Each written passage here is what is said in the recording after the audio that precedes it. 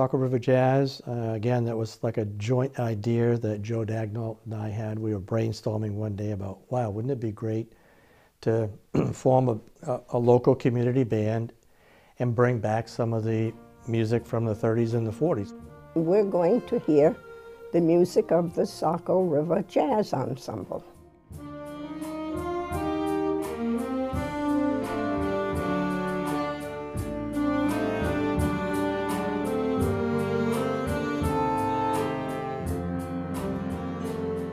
We started doing that, trying to find people and just the right, complement of instruments to form a big band.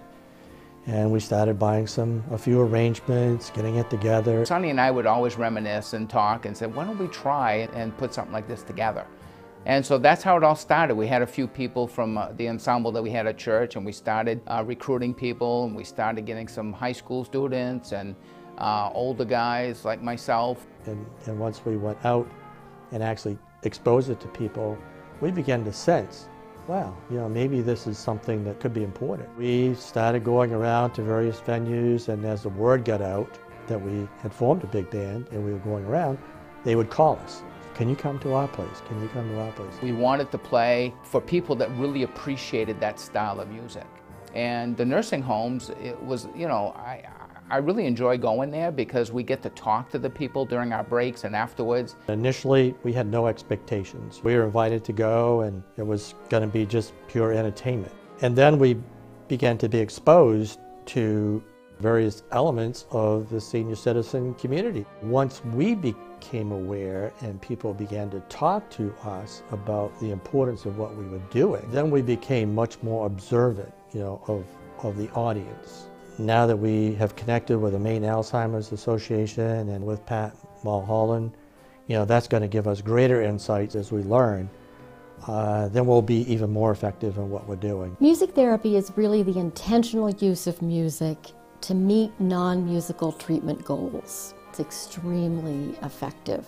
It's also very effective with autistic children and adults. It's used quite a bit with the psychiatric population. It's being used a lot now, I think, with vets coming back.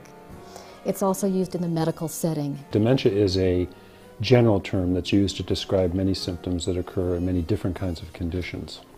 Alzheimer's is a dementia, and it's the most common type. It is a progressive disease and is terminal. There is no cure for Alzheimer's. But essentially, Alzheimer's is a disease of the brain that affects memory, thinking, and behavior. Across the country, there are over 5 million people who have been diagnosed with Alzheimer's disease. As we became aware of people with Alzheimer's, people with dementia, people that were going through rehabilitation from brain trauma incidences and so forth, and having the facilities people talk to us and explain to us the benefit that these people were getting from what we were doing, that needed to become a very important part of our programming. We start playing and they start moving and tapping their foot and having a good time, and they just leave with smiles on their faces, and it's nice to see. I think it's very important that they get to come out and listen to live music. I like to make as many concerts as I can, and it's just a wonderful thing that the Saco River Jazz Ensemble is doing. We go to all of the groups that come here. We enjoyed it. We like having people come in. Music is the best thing I ever had. I love to hear them as often as I can because they're all very fine musicians. As far as our goals and how we want to move forward, we have realized that we've kind of reached a plateau in our ability to really increase, the therapeutic value of what we're doing. We've reached a certain level, but we know that we can become more valuable, to these people. So as we're playing these songs, if we're playing instrumental, in their minds, everybody's singing the songs as we're playing. And by adding a vocalist, it would allow them to hear those lyrics, and it just adds a whole new dimension, and also allows the vocalist to be kind of a focal point for the band and be more of an entertainer and connect with the audience more than instrumentalists can. We want to do that as quickly as we can, but it takes money. We don't charge for what we do. We're a nonprofit. The instrumental is good. It's getting through, but it's only reaching, a certain level in the therapeutic value that it's providing.